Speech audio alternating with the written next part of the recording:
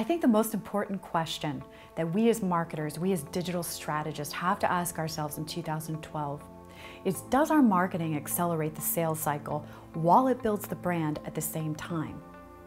And if the answer is, well, we don't know, I don't know, then sales and marketing are not aligned. And that's a problem. For us as a strategic digital agency, finding that alignment is really all about the balance of those demands for quick wins with a client's long-term strategy. And for us, it's really simply put. We sit down with a client and it's about a lot of listening and understanding.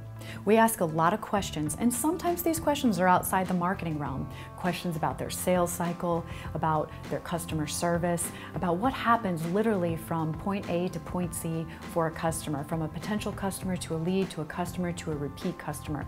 And having a better understanding of that entire life cycle for a business. And then we take it one step further.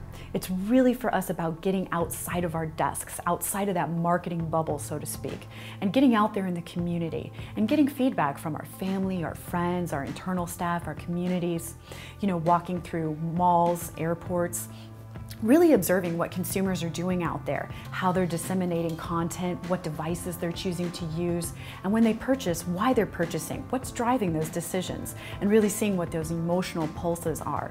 And then taking all of that information together and balancing it and really analyzing everything from the sales cycle to the marketing to the business goals to what's going on out there from a pop culture and community standpoint, and then quickly, and efficiently and wisely making good decisions about all that information together to create great campaigns that not only align the business goals, but can directly affect the revenue coming into that organization.